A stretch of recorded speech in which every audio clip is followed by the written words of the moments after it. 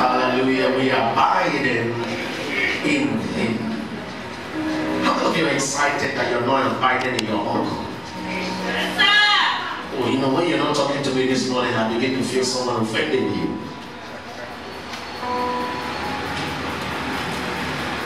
Hallelujah. Amen.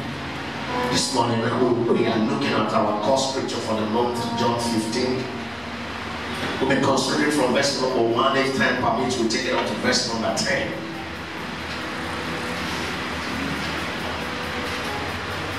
You feeling well? If you're not going to say nothing, ask him, are you okay? Are you feeling well? Yes, sir. Alright, someone always asks because he cares. Don't think I'm always expecting yes.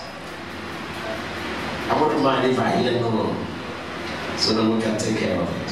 However, if you found John 15 from verse number 1, I am. Will you smile, please? I am the true vine, and my Father is the husbandman. Every branch in me that beareth not fruit, he taketh away. Take note. Thank you. And every branch that beareth fruit, he purgeth, that it may bring forth what? More fruit. Now, did you see something there? That both the one that bears fruit and the one that don't bear has a kind of cotton. Oh my goodness. So when you think your case is peculiar, it's not. It's just that the dimension of cotton differs. We're going to look at it. Amen. Amen. Now ye are clean through the word which I have what? Spoken unto you. Alright, come on, let's be alive. Abide in me, and I in you, as the branch cannot bear fruit of itself except it abide in the vine. No more can ye except ye abide in me. That's a categorical statement. That was an emphatic statement. He said, there is no way you can bring forth.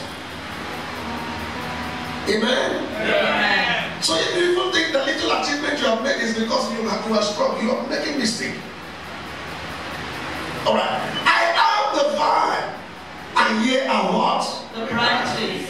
Is it clear? Yes, sir. Is that clear who you are? Yes, sir. Then you are not the what? I'm not the vine. Now I just want to throw this because I don't know whether I could be able to take it. Now I am not the vine, so I don't struggle to do the work of the vine. I am only the branch. If I can only keep abiding as a branch on the vine. You see, sometimes we labor so much to get some kind of results that we ought not to. Alright? He said, and in him the same bringeth forth. What kind of fruit? Fruit. For without me, absolute word, absolute nothing. Alright, look at it. If a man abide not in me, he is cast forth as a branch, and wither and men gather them and cast them into fire, and they are burned. If ye abide in me and my words abide in you, ye shall ask what ye will, and it shall be done unto you. Herein is my Father glorified, that ye bear much fruit, not that you bear fruit. Huh? So don't get relaxed, don't get satisfied in where you are. Your Father is glorified that you brought forth much. How do you know I begin to bear fruit, much fruit? When what I have is more than enough, so that I can reach out to those for which I am planted. Someone getting that? So shall ye be my what? Disciples. Verse 9 quickly. As the Father hath loved me, so have I loved you. Continue in my Love. Finally, everybody. If ye keep my commandments, ye shall abide in my love, even as I have kept my Father's commandments and abide in his love. Somebody say amen. Amen. Our Father, we trust your word. And we know that your word will do us good this morning. Cause us to abide in you. Let your word work wonders in us. In Jesus' mighty name we pray. Amen. If you're alive, let me hear your dominion. Amen. Amen.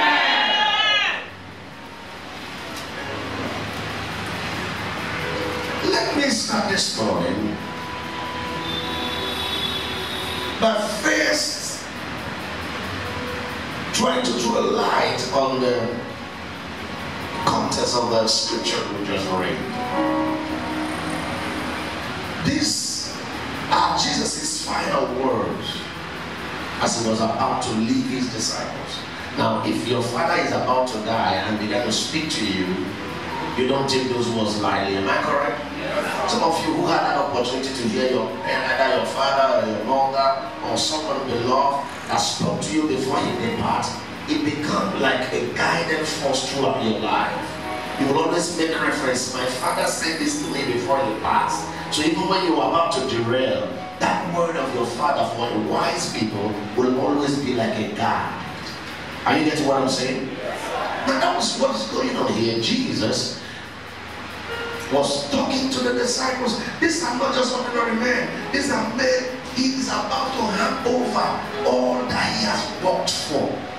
They are the one that will determine how far this gospel will go. So Jesus felt it was important that he will give them the key to success. Give them the key to what? Success. And if they will be successful here on earth, these are the things they should know. In other words, Jesus unveiled the secrets of success to them. So I want everyone, I may not want to preach because I want this thing to drop on everyone. I want every one of us to be able to grab the word from me. Now, the problem we have in the church, and let me just say not in the church, in many groups we found ourselves, and everywhere we are, is that in our pursuit to achieve our dreams, we do not prioritize the right things. Did you hear what I said? Yes, sir. We pursue success, or we pursue being fruitful according to the context where we read, more than being stable.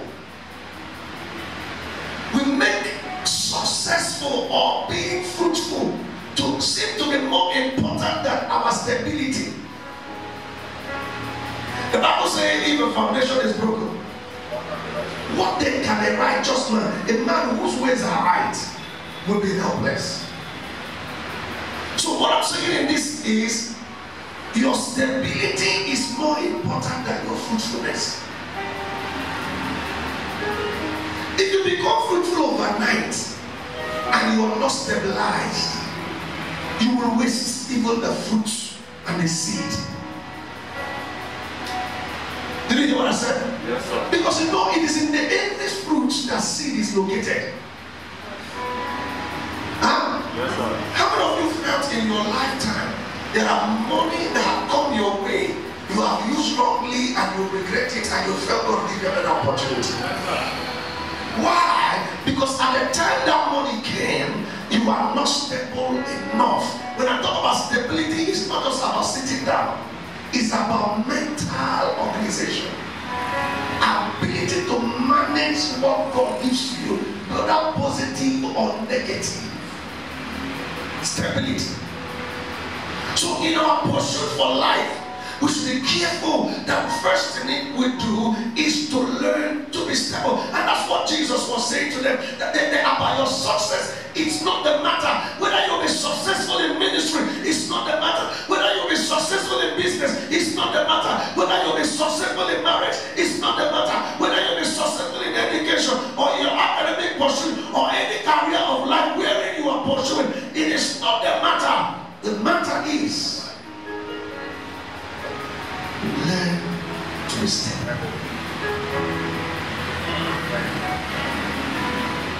I've seen people who learn this straight today because it's trending. When it seemed not to be bringing forth, when they would have mastered it, they leave it for another trade. And then when that was able to give, they kind of, because their mind is focused on fruitfulness. Their mind is focused on gain. When they would have been called pro, they drop it and go for another thing. They know so many things they have learned. I'm not trying to say to be multi-talented is bad, but you need to develop properly whatever you are doing before you get to another thing. If you're long enough in a thing, you will realize there will be a time where you wish not to continue. There's a time when I started a church, when I started the church, people came around, and one of my friends said, no, hey, that's not the way. People will gather first to go and know what you're doing, and then they will leave. Then your neighbors, some of your neighbors will come. There will be another thing that will happen. If you are stable, problem will come and push you. Some will leave you. Those that are meant for you will stay. Then as you grow, another shaking will come. All of those shakings is God oriented. I said, how? Is God a scatterer? Because we read this scripture, we realize that the cutting off and the purging were all the handiwork of God, not the devil. Is somebody getting something this morning?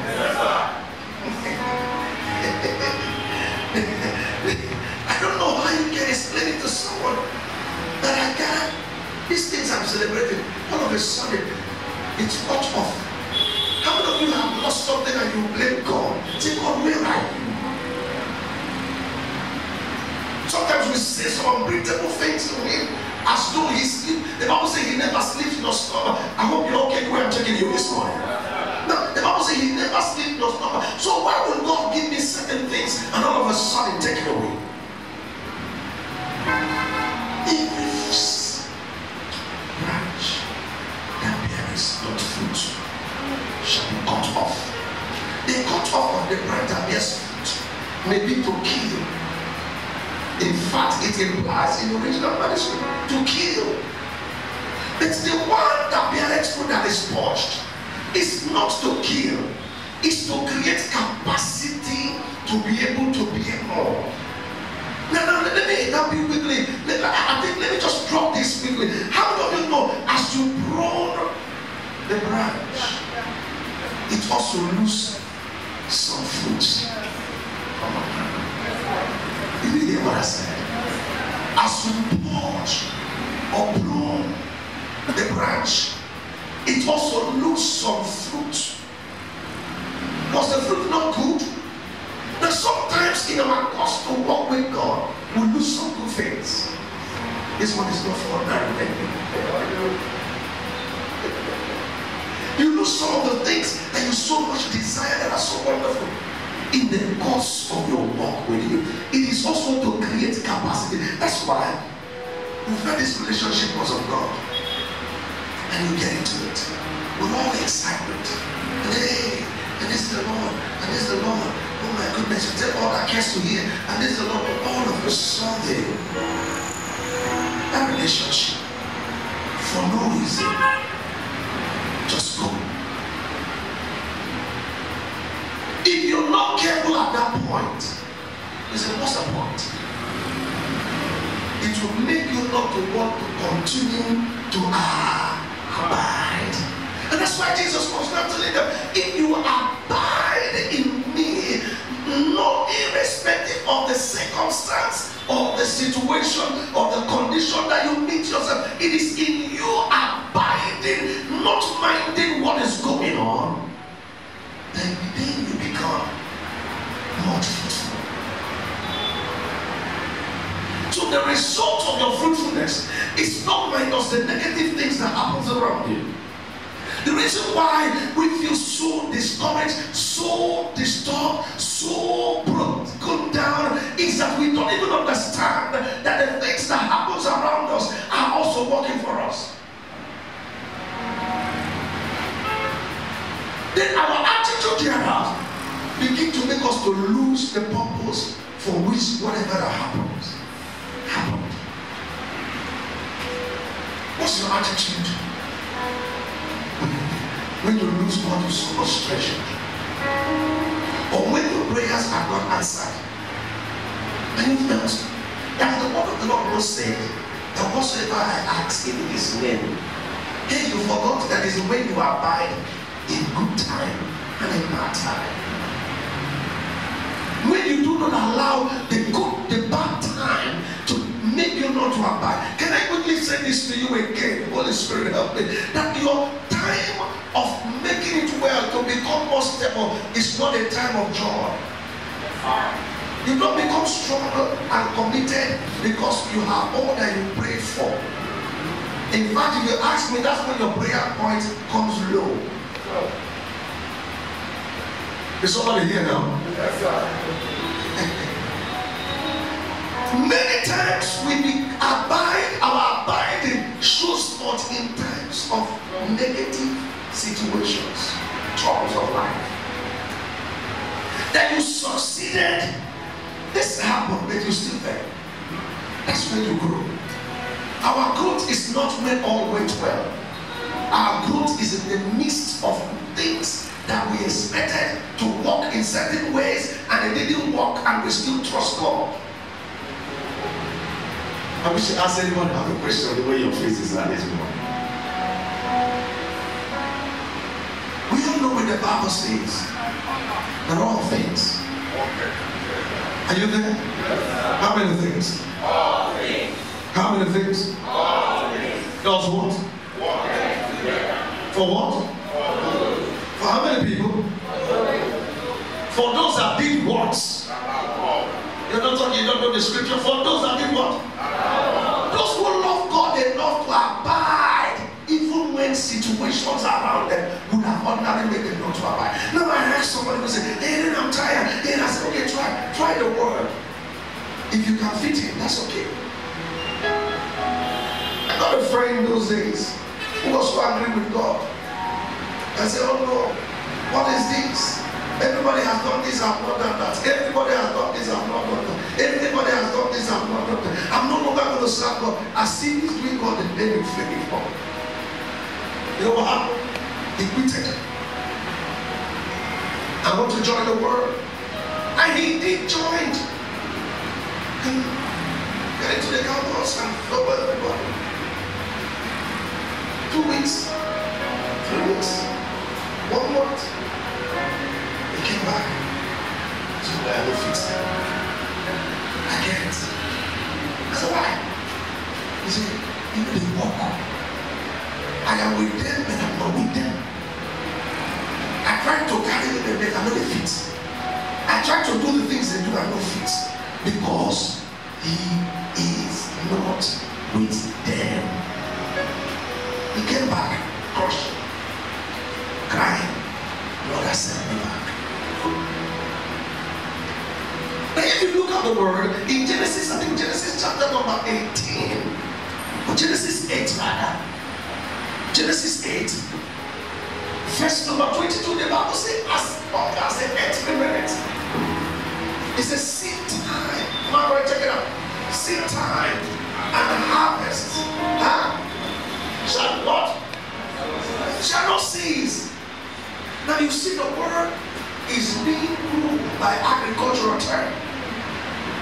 Everything God does, surrounded by agriculturists. Huh? Did you hear what I said? Now let's talk about the word being planted. Being planted. Somebody say being planted. Being planted. A tree that grows wild in the bush is not a product of agriculture. Come on now. Yes, sir. You need your little agriculture. It is agriculture because someone planted or someone tends to it. Someone take care of it. Huh? Are you there over there? Yes, it is not just by accident. So someone will hold someone responsible if anything happened to it. If you get to your farm tomorrow and the husband have gone, you will take it lightly. Because what? It is your responsibility to take care of it.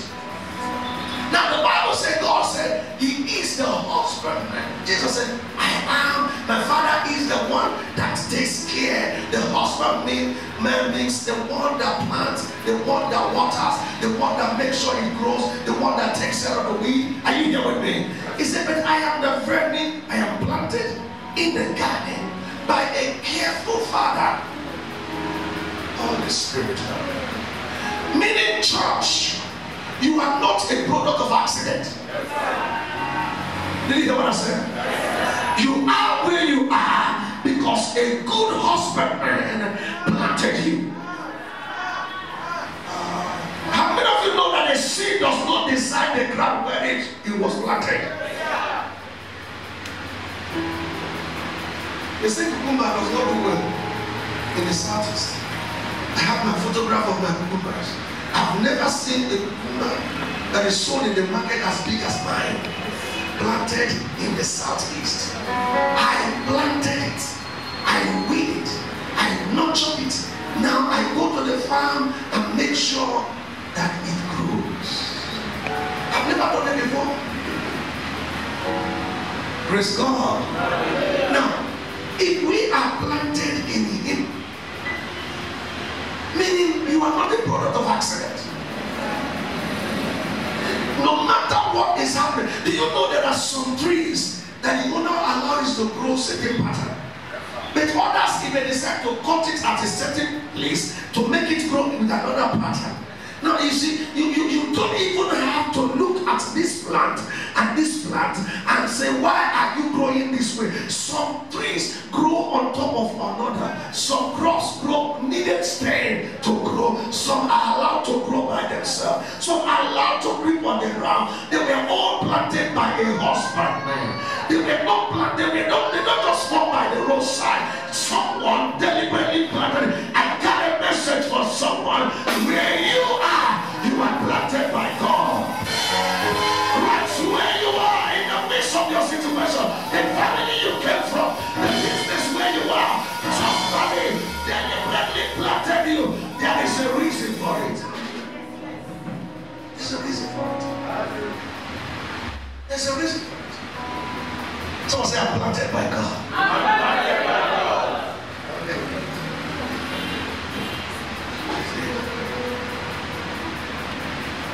My Father is the husband.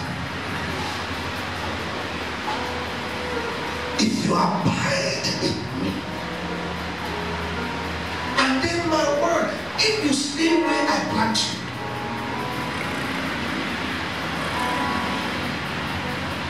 what you needed to succeed is not your problem. Did you hear what I said? If you stay long enough in Him, then look at the condition there, so that we don't miss it. He said, if you abide in me, and then my word abide in you. What's the need of the word abiding in you? It is by the rest of the world that you understand how to survive in where you're placed.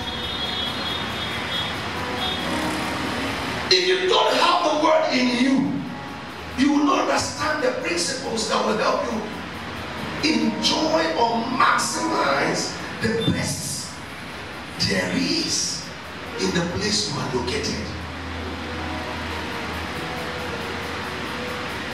How many of you know that the principles look the same, but the pattern are not the same?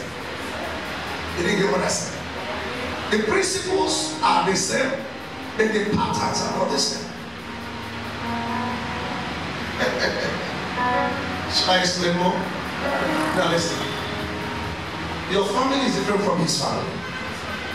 There are things that happen in your family. The manner you will solve it will not be the way this one's family will be solved. Huh? If you try to apply your pattern in their family, there may be a little fight. So you will understand the situation that is peculiar to your family, and with the wisdom, solve it. Maybe in your family, when situation arises, the best is not to talk about it. While in other family, we must talk about it. So that everybody will freely air their mind. But in other family, maybe if you try to air your mind, a fight will come and more problem will come, isn't it? So easy. The issue is that you will not decide to leave the family that you are. Because what is obtainable in this family is not obtainable in your family. What do? You keep abiding. He keeps saying, no matter how you get angry, I don't like your family. You can only get angry for a moment, you still there in them. Can I tell you something? Even when you change your name, you didn't change the blood. Yes.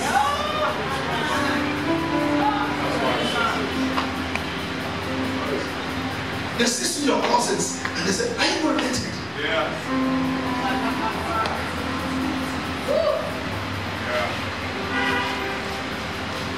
How many of you know that God planted you there for a purpose? Another thing I just want to say quickly before I leave you now is that when we come together in church, the best that we can ever do is to abide. To abide. Yeah. Abide in Him. There are problems we have in churches, in places, also in families. Is that while we are abiding, we try to measure our success with other people's success.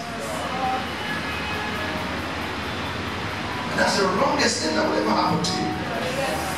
When you are always provoked because someone else seems to be doing better than you, you will never go far. That's right. Because your motivation is another man's success. Hey, this one is deep. Should I say it again? When you are always, yes, you can be challenged, please get it right, but not angry. Yeah. When how you know you are angry or not challenged? When whatever you see going on in another person's life makes you to be a little bit bitter and ask God, why not me? Why not me? Why not me? Rather than, Lord, thank you for this person, but I'm challenged that if this guy can live long enough to enjoy this, as I keep abiding in my area, one day, too soon that I ever think it will be my turn. There are different approaches I want to let you know. You see, when you get angry, you defy your blessings. Did you know what makes it worse? That the person you're angry, or let me use the right word, jealous, may not even notice it. But the consequence of your inaction is upon you. And so we get jealous of some people, of the result that they showcased. They will not see their body, will not see their cotton. Did you hear what I said? You know, how many of us knows there's no way you can tell all the testimony when you stand? You only tell what the Lord do. In fact, church, because we don't even have time, we tell you we don't have time. Don't tell us what the devil did. Tell us all that the Lord did. If I may justify a little bit, but I'm not saying you should take our time. Sometimes what the devil did will also let us know how long you endured before what now you now receive from God. Because if you just come and say, the Lord bless me with a car, and thank God for that, and don't let us know that you have ever traded in your life and never had food to eat, then people will not appreciate the value of the car and the reason why you are celebrating the way you are celebrating. And you hear what I'm saying? So in church we get jealous of each other. People match your church. You think it is better because it's better than them. And because you that do not unsatisfaction, unsatisfactory lifestyle. I always lack. Even if your wardrobe is full, you still say, I don't have. Did you hear what I said? One day, how we wish we can tell some people to come to your wardrobe and take some of the dresses that you say is no longer good because you have worn it 2 or 3 times. Oh, God have mercy. And then you begin to look at some other person. You don't know what they did many years ago. I tell people, young girls, don't look at these women who has passed through life, who has sold their dresses, who has sold everything they had to do what they do. You don't know what they went through to be where they are. Now they are wearing a gold of 200,000, 300,000, and you want to be like them. Listen to me. No, you can't just come from nowhere to somewhere. Listen to me. There are steps to life. There are steps to life. If you keep abiding in the place God bless you, if you stay long enough, one day will be your turn. Because we don't understand that it's not the celebration that makes the man. It is the pain that makes the man. Celebration means I stayed long enough until my change came.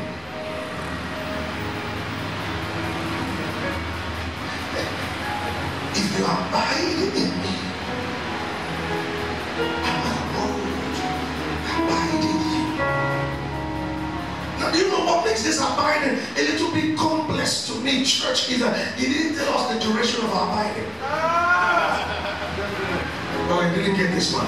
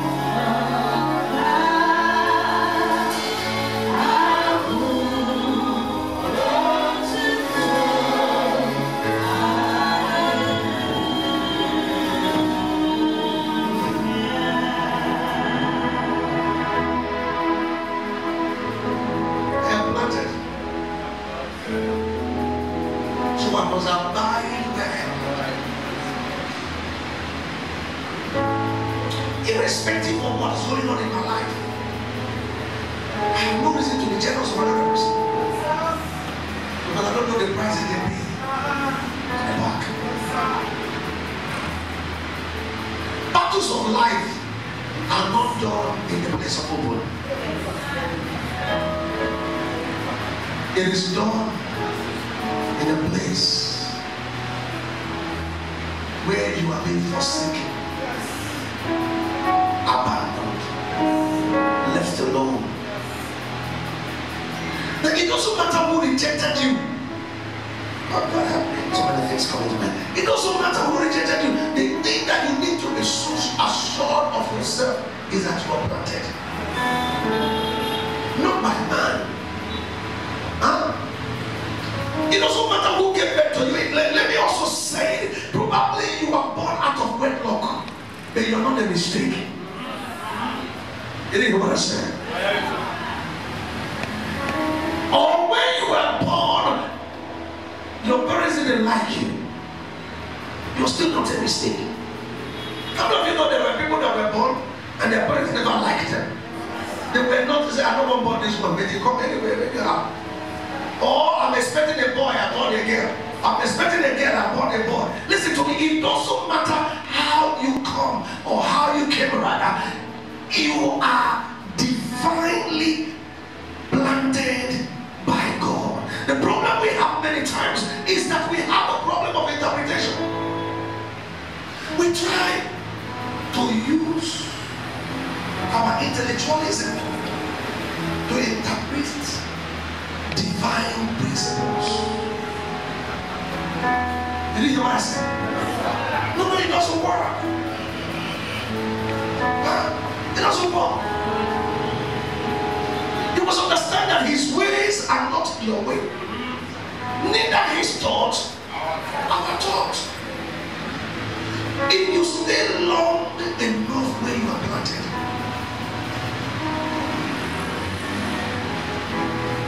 do you know that the fact you are alive means he has not cut you off?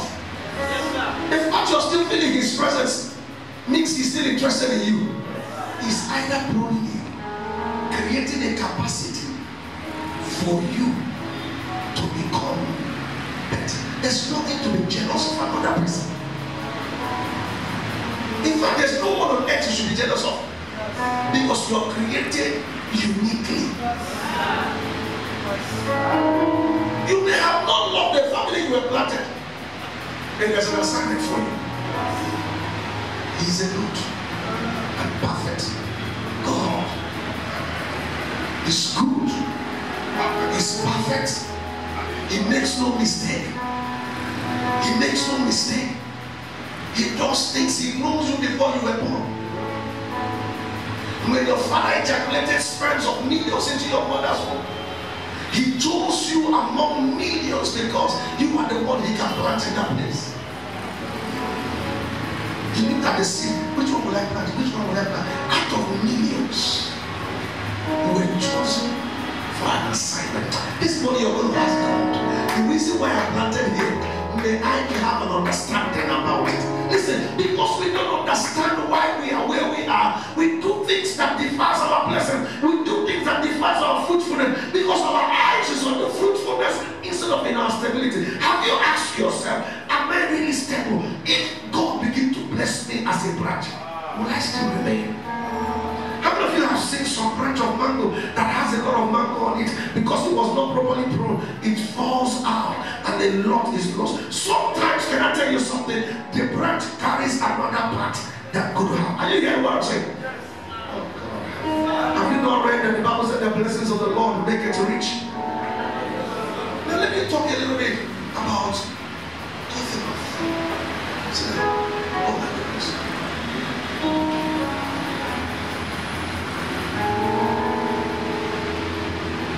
The Bible said that God is the husbandman. That struck my head as I read that scripture. He said God is what? Meaning the cutting off is the work of who? The pruning is the work of who? So the branch by itself does nothing on both activities. Did you get what I said? Yes. This one is luminous. The branch had nothing to do to contribute in either the cutting off or the pruning. All the branch does is to abide. Now let me explain it to you better. There are people that you are linked to life. All of a sudden, when you thought you needed them, they were cut off your life. And you feel like killing yourself. Hey, hold on. If you are abiding in him, give thanksgiving. Buy Bishop some good stuff to eat. Because God is working for your capacity. So God will disconnect some people purposefully in your life or from your life because of what he wants to do. Have you not read? I will give the heads of many for your sake. God said, I will kill people. Not one, not two, not three, not four. Then sometimes loved ones will die. They didn't really die. God cut them off so that you can learn certain things. When I was young, I thought the death of my parents was against me. So sometimes in my anger, I said, Lord, how could you say you love me? At age of 4, I've lost both parents. How? What kind of love is this? God understand it. How many of you know my anger is justified? You know, it's only justified by the reason of a man, but by spiritual understanding, I have no reason to be angry. Did you hear what I said? Because for you, what you call death is not death to God. God may just call them home and say, I have a purpose for Kingsley. If you remain here, it will spoil him. So if I must prune him the way I want to prune him, I will detach you out from his life. Come home and rest. This one is important for me on earth. Let me train him by myself. And God will say, come home. As we are praying, hey, Lord, why are you this wicked? How can I look at this small boy? No. The small boy will not die as long as he abide in him. Now you're quiet looking at me now. And that's the truth. So as I grow in the walk with God, I said, thank God you called them early. I was talking to my children. I said, there are certain things I've learned of life I wouldn't have learned if I don't go through things I went through. My strength is not out of the things that I did well or the things that bring joy to me. In my place of tears, I discover my strength. God will cut off things from you. He will cut off a relationship from you for what He wants to do. If the Bible is correct, I said all things. Someone say all things. All things. Does what? For what? For how many people? It's only accurate when the person does not love God. So you see, when somebody that loves God is going through some kind of disturbing situation, stay cool. God is working it out. There is something the mastermind. There's something the great architect. There's something the good husbandman, the best agriculturist. He knows when to plant, what to plant. He knows the one to remove. How many of you know that it's not all the seed you plant together? Or you didn't know now? Or you didn't hear what I said? When you plant groundnut, there are some other things you don't plant. Or are you there now? Then when you plant yam, there are certain things you don't plant. So when God begins to trim off some people off your life, the question you ask yourself is, do I love God? If your answer is yes, then forget it. And say, am I abiding in Him? And you say yes, then stay cool. Stay cool. Not too long, you will see what is working. You may not understand it. Not too long. So you see, it is the work of God to cut off those that you will never relate again in life. It is the work of God to prune, cause some issues of pain in the course of your abiding relationship, cause some issues of pain. It is still His work. So you understanding that the pruning and the cutting is not the work of Satan. You will gain a better understanding.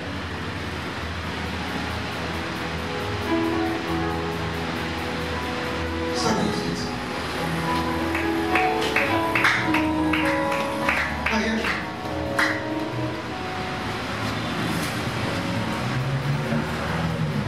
Lift your hands.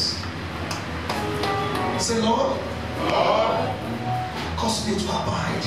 Cause me to abide. Irrespective of my situation. Irrespective of my situation. Open your mouth and speak to the Lord.